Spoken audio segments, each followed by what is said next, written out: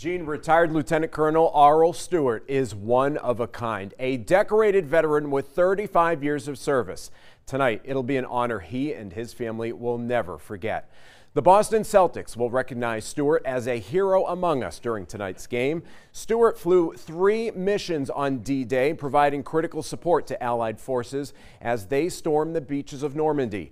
And overall, he flew 32 missions in World War II as a lead bomber.